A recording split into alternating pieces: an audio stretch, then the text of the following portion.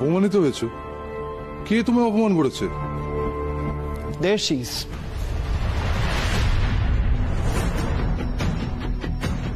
মিতুল তোমাকে অপমান করেছে?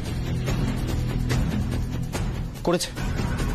আর আপনার যদি বিশ্বাস না হয় তাহলে আপনি কলিকে জিজ্ঞাসা করতে পারেন। কলি, কি হয়েছে? আসলে দাদা ভাই, থাক।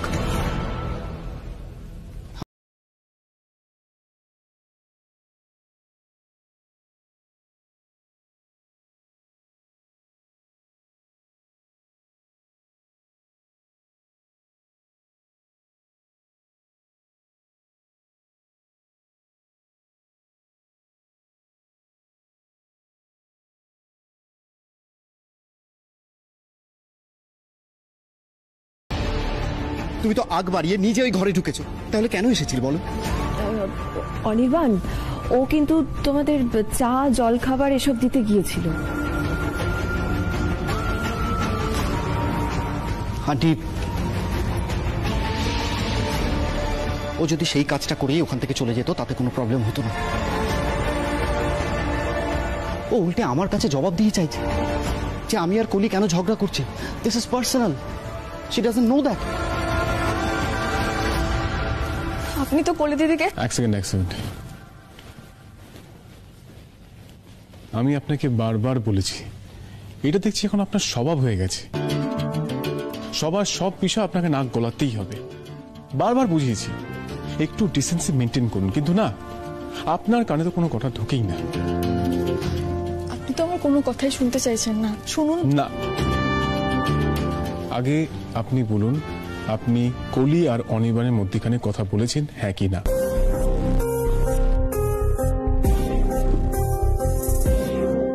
হ্যাঁ বলেছিলাম, কিন্তু ব্যাস, আমার এইটুকুই জানার ছিল। এবার আপনি আমার কথা শুনুন। আমি জানি আপনার একটু স্বভাব আছে লোকের কথার মাঝে কথা বলা। ও আমাদের হবু জামাই, আপনার কথায় অপমানিত বোধ করেছে। ওকে কিছু বলার আগে আপনি ভেবে দেখবেন না? আরে ইন্দ্র, ওকে এসব বলে কোনো লাভ নেই। ওর এই বেসিক সেন্সটাই তো নেই। আসলে মফস্বলের মেয়ে তো শহরে থাকার উপযুক্তই না। শহরের বেসিক কালচার এডুকেশনের সম্বন্ধে কিচ্ছু জানে না, কিচ্ছু না। এই বাড়ির থেকে ওকে বের করে দিলে ওর যদি কিছু শিক্ষা হয়। দেবযানী, কিভাবে কথা বলছো? মিতুল প্লিজ তুমি কিছু মনে করো না। আমি আসলে নিচে যে বিহেভটা করেছি সেটা আমি ঠিক করিনি, কিন্তু কি করবো বলো, আমার কিছু করার ছিল না। বিশ্বাস করে আমি বলতে পারিনি কাউকে। কেন বলতে পারোনি কলি দিদি? মানে তোমার তো সবার সামনে সত্যি কথাটা বলা উচিত ছিল। তোমার সবাইকে জানানো উচিত ছিল যে অনির্বাণ দাদা তোমার সঙ্গে কেমন ব্যবহার করেছে, কি করেছে তোমার সঙ্গে। মিতুল, চাইলেও সব সময় সব সত্যি সবাইকে বলা যায় না। মিতুল, আমার খারাপ লাগছে যে তোমার আজকে কোনো দোষ ছিল না, তবু অনিদার কাছে তোমাকে ক্ষমা চাইতে হলো। কিন্তু বিশ্বাস করো মিতুল, এটা হোক আমি সত্যি চাইনি। কলি দিদি, আমাকে কথা শুনতে হয়েছে বলে তুমি মন খারাপ করো না, কষ্ট পেও না।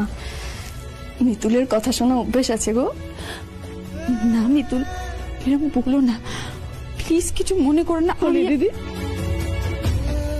তুমি শুধু আমাকে একটা কথা বলো, তুমি কেন অনির্বাণ দাদার নামে সত্যি কথাটা সবাইকে বললে না?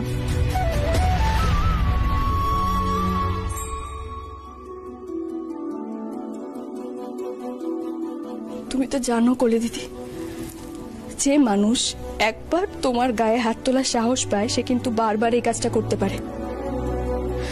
তুমি এটা জানার পরেও কলি দিদি,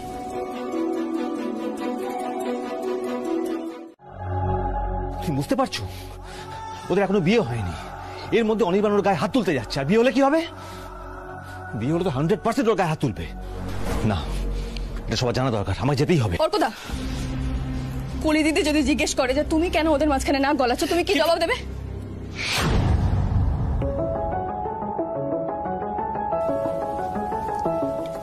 হ্যাঁ, সত্য?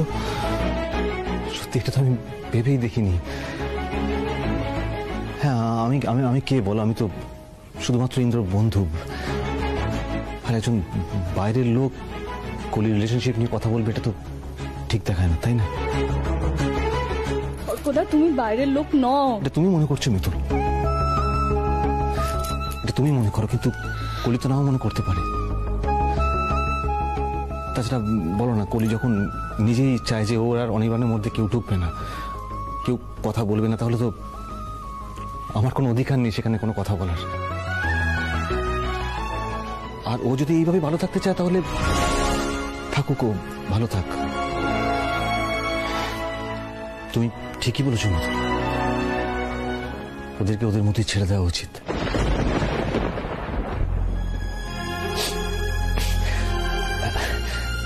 জানি তো আমি সব ব্যাপার নিয়ে একটু বেশি বাড়াবাড়ি করে ফেলি।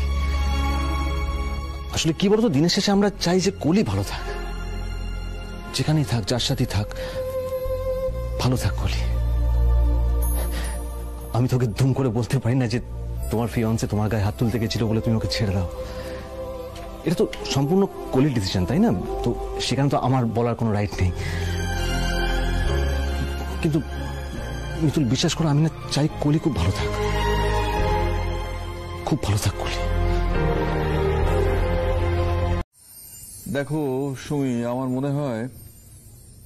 মনে হয় কেন আমি নিশ্চিত যে কলি অনির্বাণকে ঠিক বুঝিয়ে নেবে। কিন্তু মিতুল, আমিও তো ওকে নিয়েই চিন্তা করছি। মিতুলটা অভিমানী মেয়ে। দেখো, ঘটনা যাই ঘটে যাক না কেন, কলি আর মিতুলের মধ্যে সম্পর্কটাই যেন কোনো চির না ধরে, আমি শুধু এইটুকু চাই। চিন্তা করো না, আমার উপর একটু ভরসা রাখো ম্যাডাম, আমি তো আছি। ওদের মধ্যে কোনো মিসআন্ডারস্ট্যান্ডিং আমি আসতেই দেব না। আর যদি বা কোনো ভুল বোঝাবুঝি ওদের আদৌ হয়েই থাকে, আমরা আছি কি করতে, আমরা মিটিয়ে দেব। একদম ঠিক কথা বলেছো। আরে বাবা, ছেলে মেয়েদের মধ্যে কোনো ঝামেলা অশান্তি হলে বাবা মায়েরাই সেটা মিটিয়ে দেয়, তাই না? ইয়েস, 100 বার। আর দেখো, ইতিমধ্যে কলি আর মিতুলের মধ্যে যে ধরনের বন্ডিং তৈরি হয়ে গেছে, তাতে ওদের মধ্যে কোনো ভুল বোঝাবুঝি বড় আকার নেবে বলে আমার তো মনে হয় না। দেখি না ওরা একে অপরের দিক থেকে কি করে মুখ ফিরিয়ে থাকতে পারে, একবার দেখি।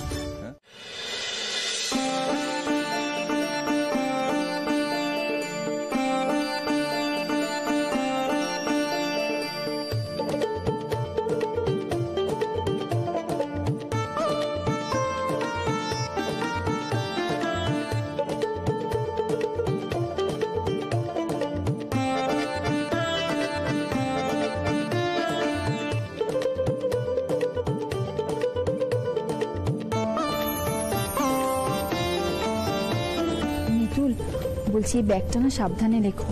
এখানে তো তোমার মাটির বানানো জিনিসগুলো আছে, দেখো কোথাও ধাক্কা না লেগে যায়। তুমি একদম চিন্তা করো না, আমি খুব সাবধানে রাখবো।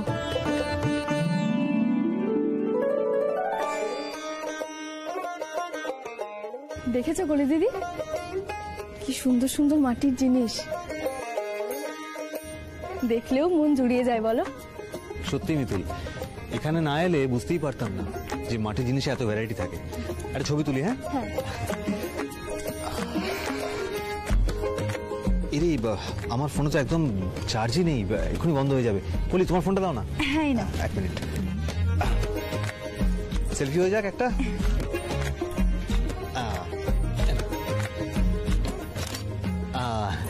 আমি ওদের থেকে কয়েকটা ছবি নিয়ে আসি। এই মিতুল, টগর দিদি, আমি তোমাকেই খুঁজছিলাম গো। আমিও তো ভাবছি তুমি এতক্ষণ ধরে আসছো না কেন। এই মিতুল, তোমার শ্বশুর বাড়ি থেকে লোক এসছে নাকি? আমি তাহলে পালাই বাবা। আরে টগর দিদি, কোথায় পালাচ্ছ? ভয় পাচ্ছ কেন? আমি একটু আলাপ করিয়ে দিই। হ্যাঁ, এই যে এই হলো অর্ক দাদা, আর এই হলো কলি দিদি। আর কলি দিদি, অর্ক দাদা, এই হচ্ছে টগর দিদি। এই টগর দিদি আমার প্রতিযোগিতার কথা বলেছিল। টগর দিদির হাতের মাটির কাজও দারুণ। তাই নাকি? খুব ভালো লাগলো আপনার সঙ্গে আলাপ করে। তাহলে যাই, কাউন্টারের দিকে যাই, তোমরাও আসো।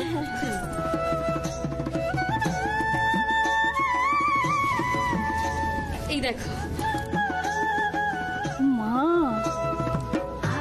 কি সুন্দর গো টগর দিদি, দারুণ বানিয়েছো তুমি।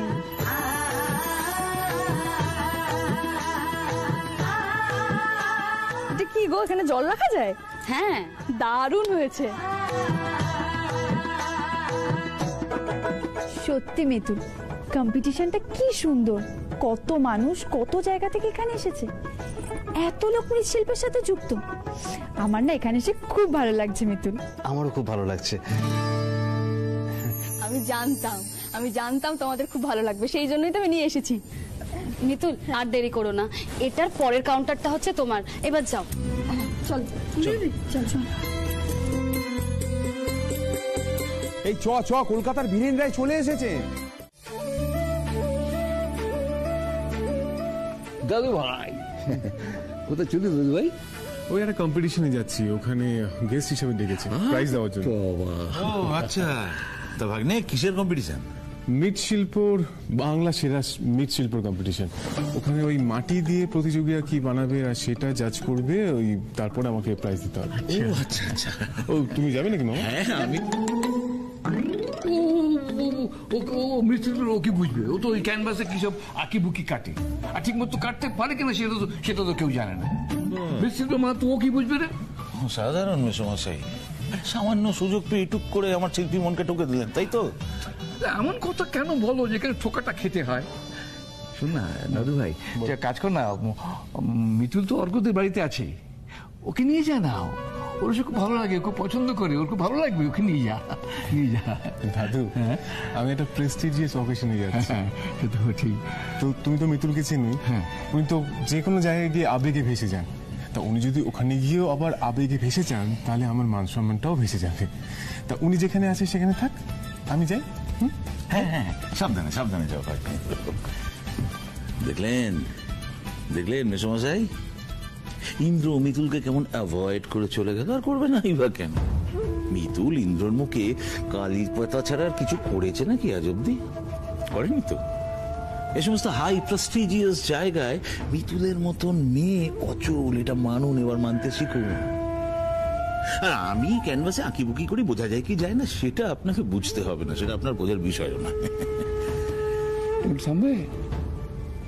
হ্যাঁ শোনো, মিতুলকে বোঝার স্বার্থে তুমি কেন, অনেকেরই নেই। হ্যাঁ, যেখানে যাচ্ছ সেখানে যাও। মিতুলকেও নাকি আবার বুঝতে হবে। আছে, দেখো ভালো করে। হ্যাঁ দেখি তো, কলি ওদিকটা দেখো তো। আমি তো এখানেই রেখে গেলাম। আমিও দেখছি, দাঁড়া। ওই পুতুল তুমি আর খুঁজে পাবে না মিতুল পাল। এবার দেখি তুমি কি করে কম্পিটিশনে পার্টিসিপেট করো।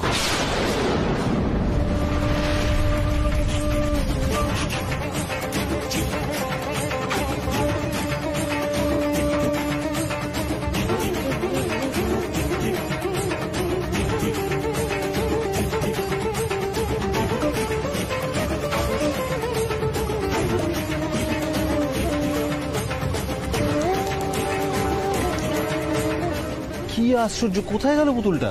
এত খুঁজছি তো পাচ্ছি না। ইস, আমাদেরই ভুল হলো, আমরা সবাই মিলে কাউন্টার ছেড়ে বেরিয়ে যাওয়াটা উচিত হয়নি।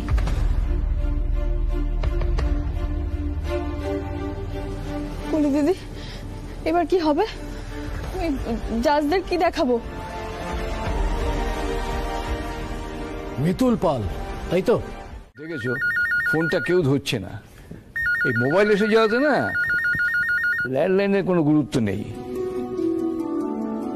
হ্যালো, কে মেসমশাই? আমি অর্কর মা বলছি। ও হ্যাঁ, বলো বলো বলো।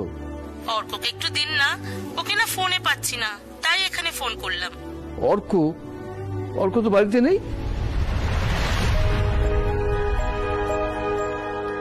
সে কি নেই? ও যে বললো ইন্দ্রর সাথে কি দরকার আছে। তাই বলেছে? কিন্তু আমাকে তো বলে গেল তুমি মিতুলকে দেখতে চেয়েছো, তো সকালবেলা কলি আর মিতুলকে নিয়ে অর্ক বেরিয়ে গেছে। কই না তো, এখানে তো আসেনি, ফোনও তো সুইচ অফ। তোমাদের ওখানে যায়নি? তাহলে গেল কোথায়? ভাবছি, কোনো খোঁজ পেলে আমায় জানাবেন একটু। হ্যাঁ হ্যাঁ হ্যাঁ, নিশ্চয়ই জানাবো। আচ্ছা, রাখছি।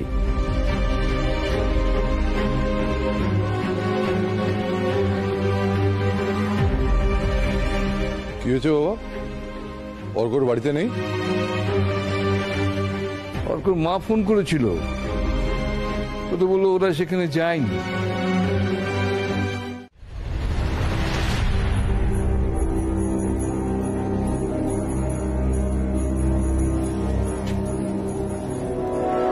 আমি সত্যি দেখে অবাক হচ্ছি, তুমি এতটুকু সময়ের মধ্যে এত বড় সবটা বানালে কি করে? সত্যি তোমার ট্যালেন্ট আছে বলতে হবে। তোমার এই অল্প সময়ে বানানো কাজটাই তোমার হাতের কাজের প্রমাণ। আমাদের আর কোনো প্রমাণের দরকার নেই। কিন্তু আমি যে কষ্ট করে এই পুতুলটা বানিয়ে নিয়ে এসেছিলাম, এটাই তো আমায় আমার নদিয়া জেলার হয়ে পরিচয় করবে। আপনারা এটাই দেখবেন না? দেখুন না স্যার।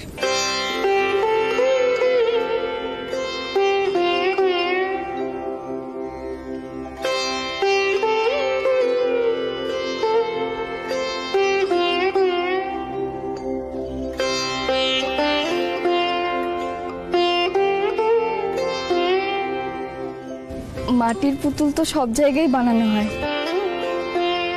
কিন্তু কৃষ্ণনগরের মাটির পুতুলের একটা আলাদা মাহাত্ম্য আছে। ওখানকার মৃৎশিল্পীরা সূক্ষ্ম কাজের মাধ্যমে কি করে মাটির পুতুলের বৈশিষ্ট্য তুলে ধরেন, সেটাই ওনাদের আসল প্রতিভা। আসলে আমার বাবার কাছ থেকে আমি কাজ শিখেছি, তো আমার পুতুলেও আপনি কৃষ্ণনগরের ধাত পাবেন। আপনার হাতের কাজের জবাব নেই মিতুল। ভেরি গুড, ধন্যবাদ। এটা কিছুই না, মানে আমার বাবার হাতের কাজের তুলনায় এটা কিছুই না। আমরা মিতুলকে চিনিও, ফলে ব্যাপারটা কি আগে জানা দরকার, তারপর তোমার শিল্পসম্মত মাথাটা খাটিও। আমার মনে হয় নিশ্চয়ই কোনো কারণ আছে, তাই মিতুল গেছে।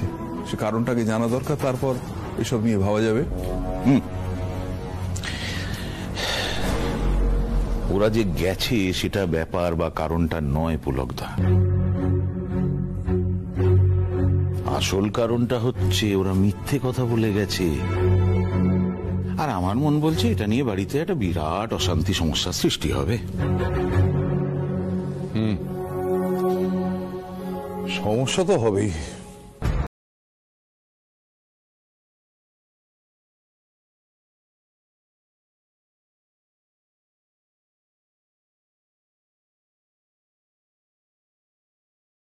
বাচ্চাগুলো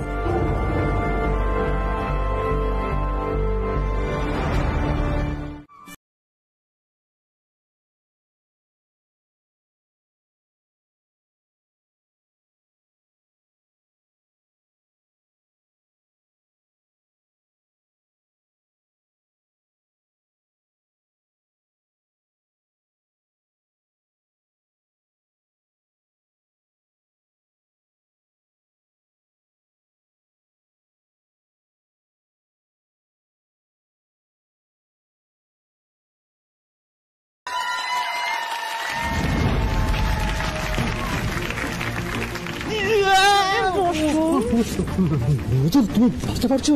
তুমি জিতে গেছো। সারা বাংলার মধ্যে সেরা মৃৎশিল্পী তুমি। মিতুল পালকে মঞ্চে আসার জন্য অনুরোধ করছি। আমি যাব না, গেলেই তো ইন্দ্রবাবুর কাছ থেকে প্রাইজ নিতে হবে। আমি কিছুতেই যাব না বাবা। মিতুল মিতুল মিতুল, শোনো শোনো শোনো, দেখো আর তো পালাবার পথ নেই। হাড়ি কাটে যখন গলা ঢুকেই গেছে, তাই গলা কাটা পড়ার আগে ফার্স্ট প্রাইজটা নেওয়ার পর কাটা পড়ুক। তুমি বুঝতে পারছো না অর্কদা, আমি যাব না, অসম্ভব। তো তোমাকে তো যেতেই হবে, না হলে প্রাইজটা কে নেবে? তোমরা বুঝতে পারছো না কেন? ইন্দ্রবাবুর কাছে আমি যেতে পারবো না। মিতুল পাল, মিতুল পাল, আপনি যেখানেই থাকুন প্লিজ মঞ্চে চলে আসুন।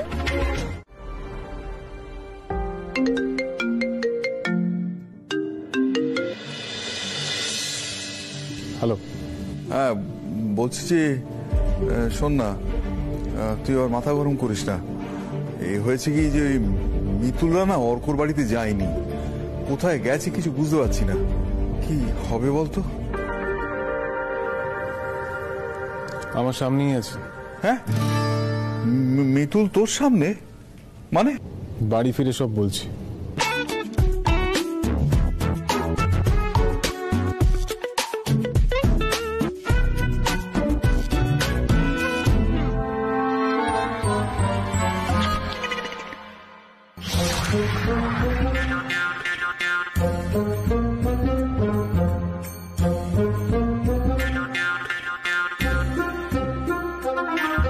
কি বললো ইন্দ্র? বললো মিতুল নাকি ওর সামনে। সামনে? তারপরে ওরা সব একসঙ্গে আছে? এত কথা ইন্দ্র যদি বলতো তাহলে তো সবটাই বোঝা যেত। তো কিছুই বললো না, ভাষা ভাষা কথা বললো, বললো বাড়ি গিয়ে সব বলছি। ইন্দ্রই বা গেছে কোথায়? ও তো বলে গেল, তাই না সমস্যা? এই যে ওই সারা বাংলার মৃৎশিল্পীদের নিয়ে একটা কম্পিটিশন হচ্ছে, সেখানেও জাজ হয়ে কোনো একটা জায়গায় গেছে। তার মানে আরে দিদি বলছি, মিতুলও কি সেখানেই গেছে? আমি শিওর ইন্দ্র এ ব্যাপারে কিচ্ছু জানে না। মিতুল মিথ্যে কথা বলে সুযোগ বুঝে ওদের নিয়ে বেরিয়ে গেছে। বাবা, আপনি তো সব সময় মিতুলের খুব গুণগান করেন, ওনাকে খুব ভালো মেয়ে, কোনো অন্যায় করতে পারে না। এবার বলুন, কি বলবেন বলুন। একটু শান্ত হও, একটু শান্ত হও বৌমা। ওরা কোথায় গেছে সে খোঁজটা তো পাওয়া গেছে। চুপ করে বসো, ওদের ফিরতে দাও, তারপর বাকি কথা হবে। বাকি কথা বলে আর কি হবে মেসোমশাই?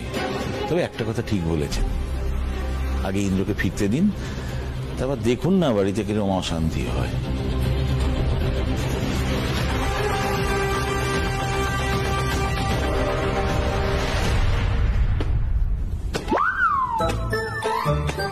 ধরনী, তুমি দিদা হচ্ছ না কেন? বলি আজকে ইন্দ্র আমাকে শেষ করে ফেলবে, একটা মারও বাইরে পড়বে না। ওর বউকে মিথ্যা কথা বলে আমি এখানে নিয়ে এসেছি। তুলে নাও ভগবান আমাকে। অর্কদা, তুমি একা নও, আজকে আমাদের সবার কপালে দুঃখ আছে। সেটা আমি আনাবো, কিন্তু তোর তো মেয়ে, তুই খাওয়াবি না? Yes, yes, I do agree.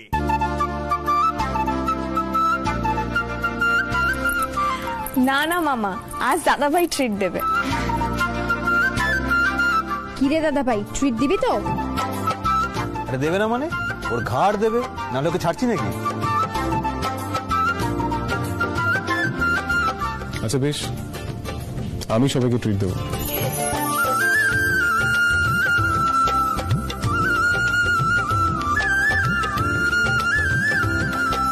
বাবা কলি, এ তো পুরো ভূতের মুখে রাম নাম। আচ্ছা মিতুল, তুমি কিভাবে ওকে বশ করলে বলো তো?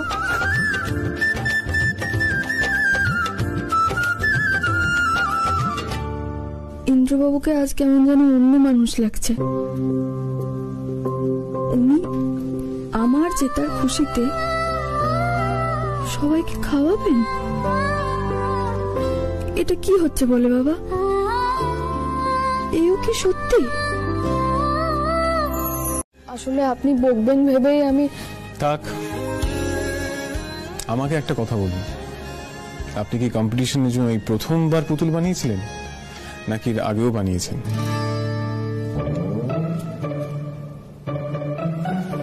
মিতুল, আর লুকিয়ে লাভ নেই, আমি তো সবটা জেনে গেছি আপনি লুকিয়ে লুকিয়ে পুতুল বানাতেন।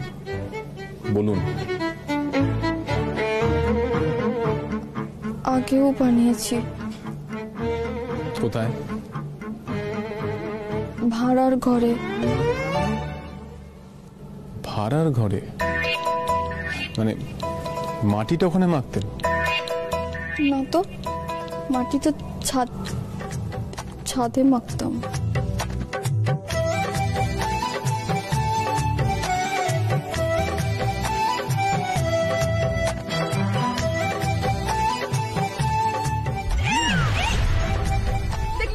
লেগেছে তো? আপনার লেগেছে?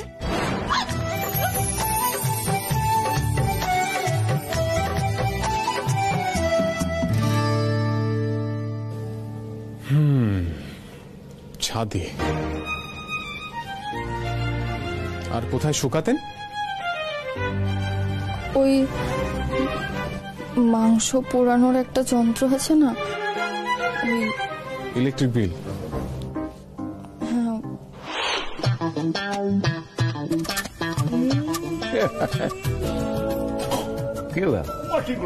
মাটি মাটি আসবে কোথায়? আমরা কি করে কিচকিচ করি বাবা। আচ্ছা, এবার আমার কাছে সবটা ক্লিয়ার। যেদিন আপনাকে ছাদের ওপর ওই পুরো মাটি মাখা মুখে দেখলাম, আপনাকে আমি জিজ্ঞাসা করলাম আপনি এখানে কি করছেন। আপনি বললেন রাতে আপনি গাছকে মাটি খাওয়াচ্ছেন। তার মানে আপনি ছাদে পুতুল বানাচ্ছিলেন, রাইট?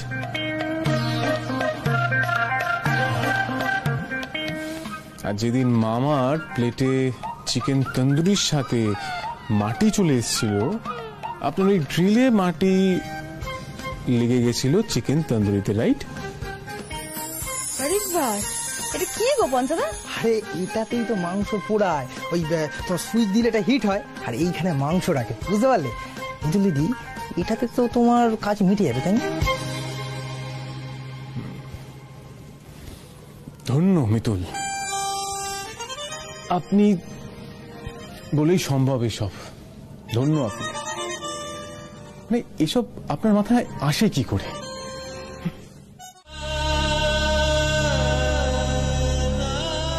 কারণ পুতুলগুলো দেখলেই ওর যে সোহাগের কথা মনে পড়ে। সত্যি কথা বলতে কি, আমরা ওকে জোর করিনি, ওর কষ্টটা তো আমরা বুঝি। যাই হোক, একটা কথা বলি মিতুল, আজ তোমার অ্যাচিভমেন্টে না বাড়ির সবাই, আমরা সবাই খুব খুব খুশি হয়েছি। খুব ঠিক ঠিক ঠিক ঠিক বলেছিস খোকা, আমরা সবাই খুব খুশি হয়েছি। শুধু আমরা সবাই নয়, তার মধ্যে ইন্দ্র তোর সাফল্যে এত খুশি হয়েছে সেটা ভাষায় তোকে বোঝানো যাবে না। তোর অ্যাচিভমেন্টে ইন্দ্র এতটাই খুশি হয়েছে যে ও সবাইকে ডেকে ডেকে বলছে আমাদের মিতুল কেমন সুন্দর পুতুল বানিয়েছে।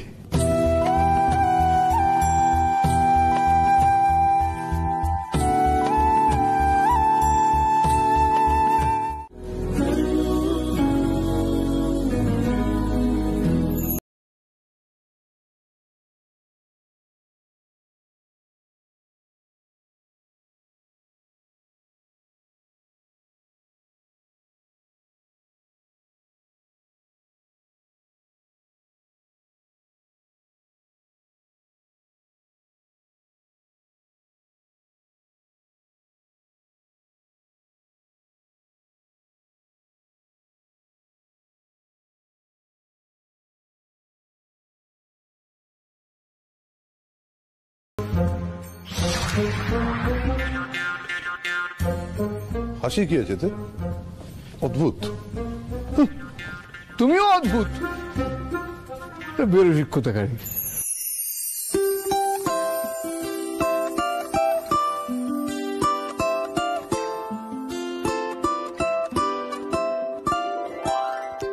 কিরে মিতুল, দেরি করছিস কেন? নে কেকটা এবার সবাইকে খাইয়ে দে।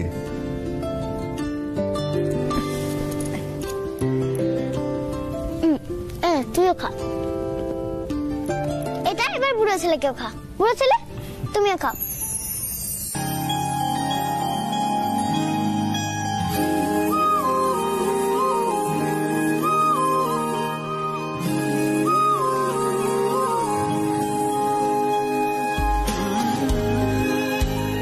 স্যার, এবার আপনি মিতুল ম্যাডামকে কেকটা খাইয়ে দিন। না ঠিক আছে, উনি নিজেই খেয়ে নেবেন। সবাই নিজে হাতে খেতে পারে। আজকে একটা বিশেষ দিন, তুমি মিতুলকে কেকটা খাইয়ে দেবে। এইটা কালকে খবর কাগজে বড় বড় করে ছবিটা ছাপা হবে। সেরা মৃৎশিল্পী মৃতুল পালকে কেক খাইয়ে দিচ্ছেন তার স্বামী ইন্দ্রজিৎ লাহিড়ী। আরে খাওয়া খাওয়া খাওয়া খাওয়া। না দাদু থাক, পরে এসব হবে। স্যার যাবেন না প্লিজ, আমরা লাইভে আছি, আপনি কেকটা খাই দিন ম্যাডামকে।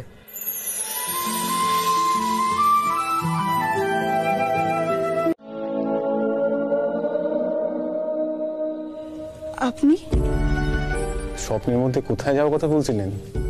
যাবো যাবো করে যাচ্ছিলেন। না কিছু না। এত মন দিয়ে স্বপ্ন দেখছিলেন, আপনার মুখে জল দিতে আমি বাধ্য হলাম। আমি উঠছি। গুগলি কোথায়? নিচে। আসলে আজ তো গুগলির স্কুল নেই, তাই একটু শুয়েছিলাম আর কি। নিন, আর শুতে হবে না, এবার উঠে পড়ুন, আমরা বেরোবো। আপনার সাথে কাজ মিটিয়ে আমাকে এবার অফিস যেতে হবে। কোথায় যাবো ইন্দ্রবাবু? মিতুল, আপনার তো দুটো উপহার পাওনা আছে, সেটা কিনতে যাব। দুটো উপহার? একটা হচ্ছে সেদিন যে আপনাকে আমি প্রমিস করেছিলাম আপনাকে উপহার দেব সেটা, আর দুই, আপনি যে সারা বাংলার সেরা মৃৎশিল্পী হয়েছেন তার জন্য। নিন, এবার রেডি হয়ে নিন, আমিও রেডিও নিচে যাচ্ছি, ঠিক আছে?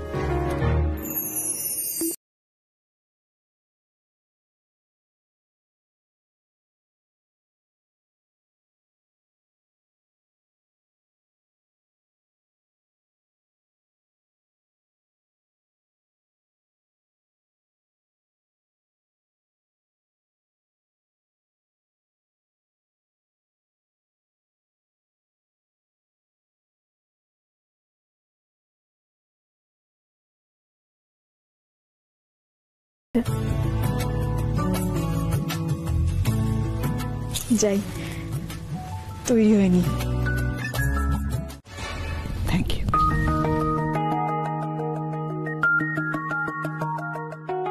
ইন্দ্র কিন্তু কলি দিন দিন খুব বদলে যাচ্ছে, তাই না? হ্যাঁ মা, তুমি একদম ঠিক বলেছো। না হলে কি নিজের বউকে নিয়ে সারপ্রাইজ দিতে নিয়ে যায়? কি মিতুলকে সারপ্রাইজ দিতে নিয়ে গেছে? হ্যাঁ, কেন তোমার পছন্দ হয়নি বুঝি? না না, মানে ইন্দ্র ব্রেকফাস্ট না করেই বেরিয়ে গেছে। কোথায় গেছে পিসিমণি? সে জানি না, গেছে হয়তো কোথাও একটা। চল গলি, ওদিকে চল। শোন না, কিন্তু ইন্দ্র আর মিতুল। থাক থাক সিমি, অত চিন্তা করে কোনো লাভ নেই, বরং তুমি ওদের দুজনের মধ্যে জোরদার ফাটল তৈরি করো। আমি একা একা কত করব বলো তো, তোমাকেও তো আমায় হেল্প করতে হবে। ফাটল তো আমি তৈরি করবই, এমন ফাটল তৈরি করব না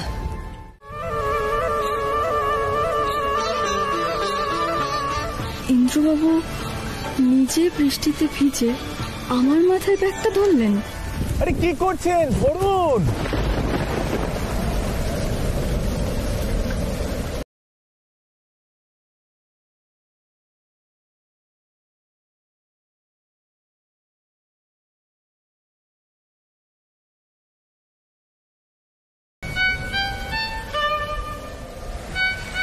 আরে কি করছেন?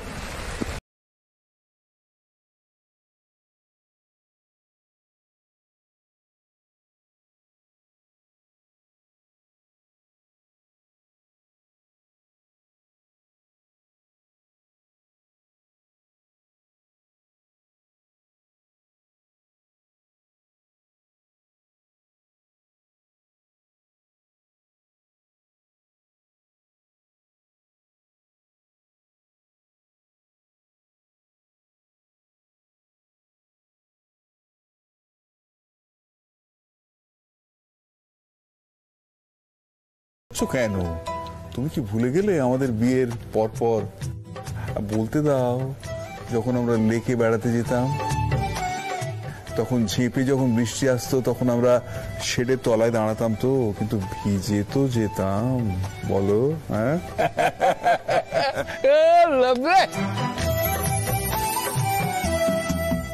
কলি, বাইরে মনে এখনো বৃষ্টি পড়ছে, তাই না? যাবে নাকি একবার বাইরে? ইয়ার কি করছি, ঠান্ডা লেগে যাবে। উফ বাবা, ছেলেটা এভাবে ভিজে বাড়ি ফিরেছে, এরপরও তোমরা রসিকতা করছো। ছেলেটা যদি জ্বর টর চলে আসে তখন কি হবে বলো? ভুল করছো বৌমা। বউয়ের সঙ্গে বৃষ্টিতে ভিজলে কখনো জ্বর আসে? কখনো জ্বর আসে না। তাই ইন্দ্র, তুই ভিজলি কি করে সেটা তো বললি না। আসলে আমরা একটা দোকানে গেছিলাম পুতুল বানানোর সরঞ্জাম কিনতে। ইন্দ্রবাবু গাড়িটা অনেক দূরে রেখেছিলেন দোকান থেকে। কেনাকাটা করে বাইরে বেরোতেই ঝমঝম করে বৃষ্টি নামলো, আর গাড়ি পৌঁছতে পৌঁছতেই আমরা ভিজে যাই আর কি। এক্স্যাক্টলি, ঠিক এটাই হয়েছিল। বৃষ্টি পড়ছিল তাই ভিজে গেছি। আর তোমরা একটা জিনিস পেয়ে না এমন করতে থাকো। আমি আসছি। এক মিনিট। দাদা ভাই তোমার জন্য পুতুল বানানোর সরঞ্জাম কিনতে নিয়ে গেছিল। হ্যাঁ, উনি আমাকে উপহার দেবেন বললেন আর কি। বাবা, ইন্দ্র তলে তলে এত, এখন বউকে গিফট কিনে দেওয়া হচ্ছে। বাবা, শুধু গিফট না, দুজনে মিলে বৃষ্টি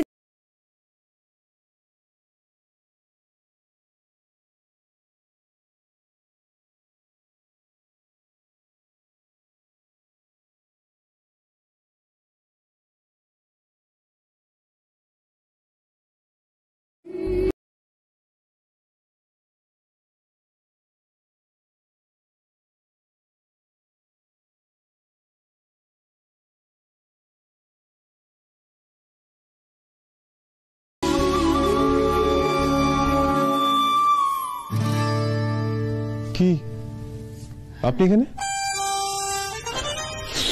হ্যাঁ না মানে কি হ্যাঁ না মানে কি বলছেন কিছুই বুঝতে পারছি না।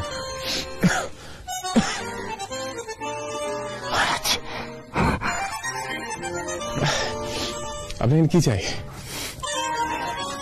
আপনার চা।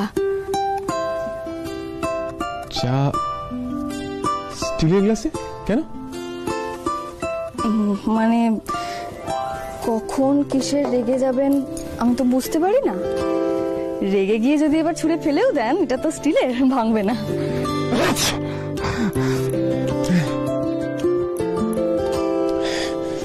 যা হয়েছে আপনার জন্য হয়েছে। দেখেছেন কি অবস্থা হয়েছে আমার? হ্যাঁ, আর আপনার মাথায় এসব আইডিয়া আসে কোথা থেকে? হ্যাঁ, আসে সেসব অনেক বুদ্ধি আমার আছে, কিন্তু আপনার তো বৃষ্টিতে ভিজে ঠান্ডা লেগে গেছে, খারাপ অবস্থা তো। বলছি তো আপনার জন্য হয়েছে। কত করে বারণ করেছিলাম আপনাকে, কোনো কথাই তো শুনলেন না।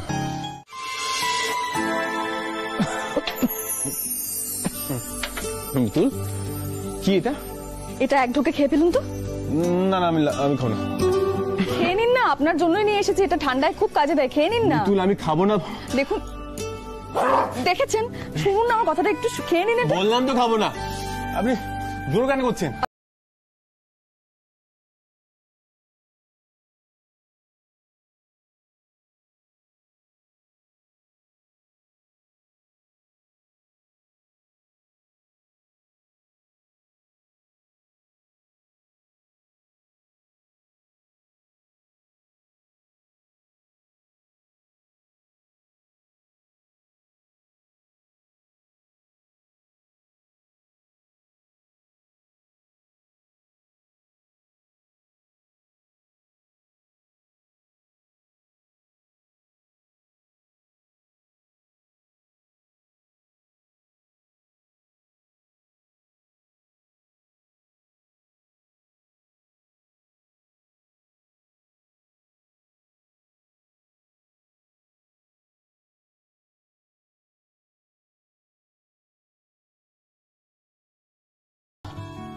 একটু জ্বলবে না?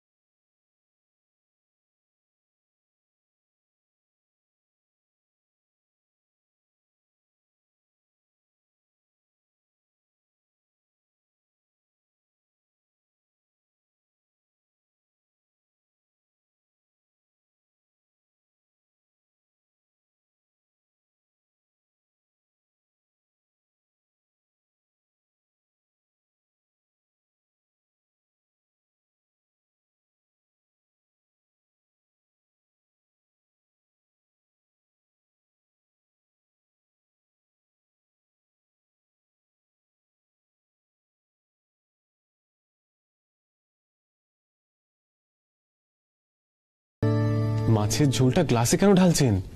আপনার কি হয়েছে?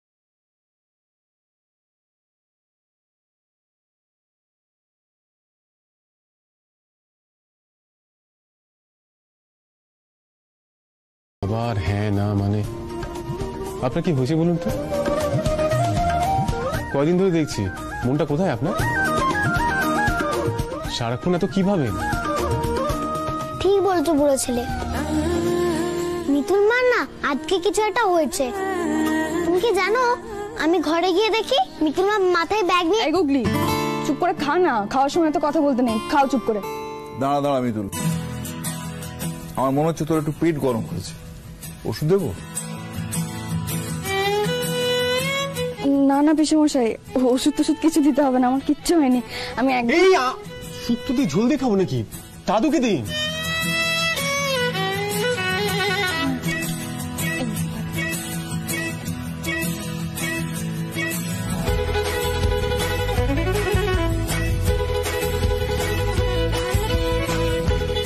আরে সিমি দিদি, এসো এসো বসো, আমি খাবার বেড়ে দিচ্ছি তোমাদের জন্য। মামনি আপনিও বসো, এসো। আন্টি, এই মিতুলা তো আমাদের তোয়াজ করছে কেন? খাবারে আবার বিষ টিষ মিশিয়ে দেয়নি তো? আরে না না, বিষ টিষ কিছু মেশায়নি, সবাই তো ওই খাবারই খাচ্ছে।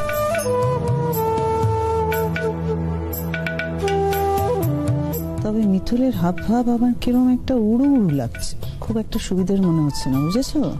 সুবিধের তো নয় বটেই, বেশি উড়লে আমাদের কি টেনে নামাতে হবে।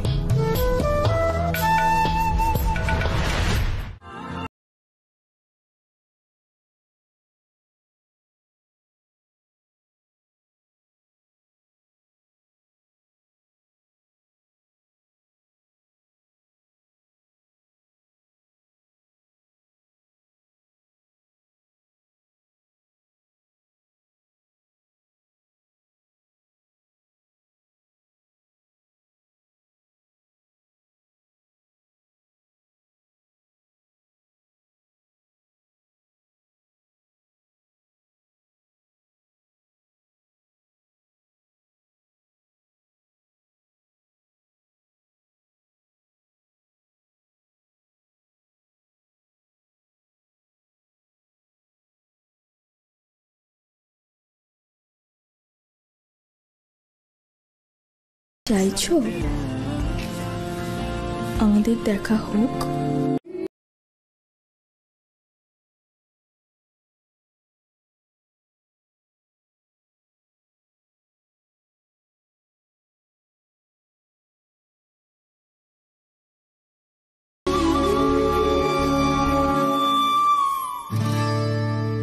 কি আপনি এখানে?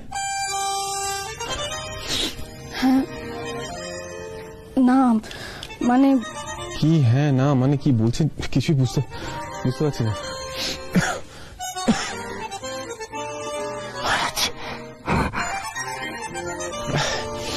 আপনার কি চাই? আপনার চা। চা স্টিলের গ্লাসে কেন? মানে কখন কিসে রেগে যাবেন আমি তো বুঝতে পারি না। রেগে গিয়ে যদি এবার ছুঁড়ে ফেলেও দেন, এটা তো স্টিলের, ভাঙবে না।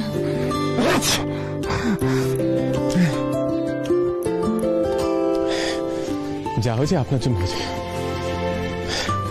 দেখেছেন কি অবস্থা হয়েছে আমার? হ্যাঁ, আর আপনার মাথায় এসব আইডিয়া আসে কোথা থেকে?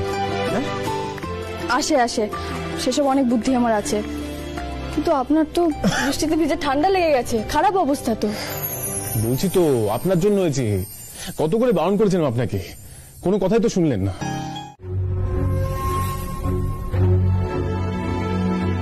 যা ভয় পাচ্ছিলাম তাই হতে চলেছে। এভাবে তো আগুন আর ঘিকে পাশাপাশি থাকতে দেয়া যায় না। না না, ওদের মধ্যে দূরত্ব বাড়াতেই হবে। Mitul, thank you so much. এখন আমার ভালো লাগছে, আপনি এখন প্লিজ চলে যান। আমি থাকতে পারি, আপনার যদি কোনো কাজে লাগে। না, আমার আর কোনো কাজে লাগবে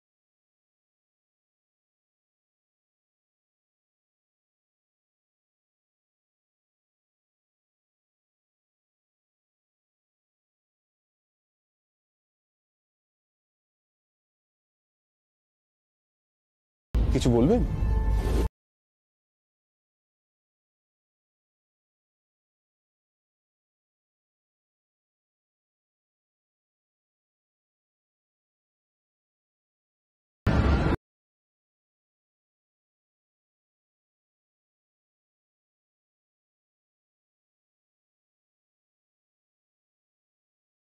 ভোলে বাবা, আজ কি হয়েছে আমার? কেন আমার সবকিছু এত ভালো লাগছে?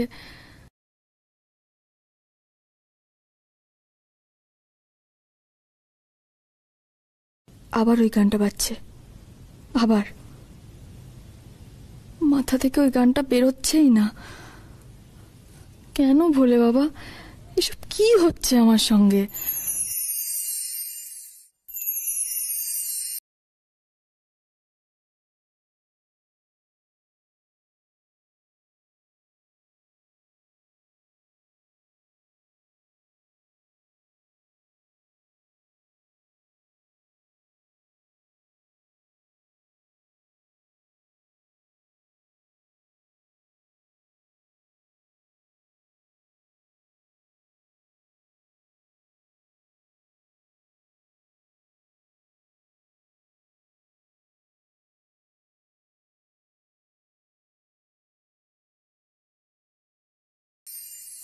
কি হচ্ছে?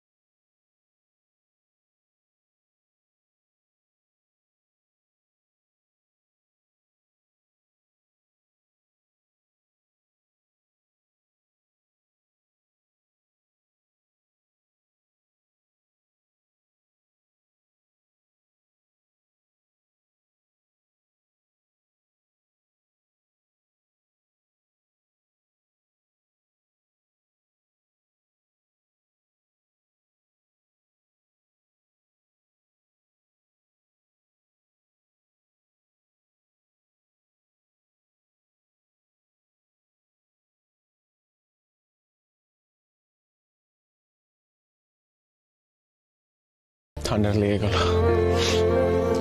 সবই মিতুলের জন্য। কত করে বললাম, কথাই শুনে না।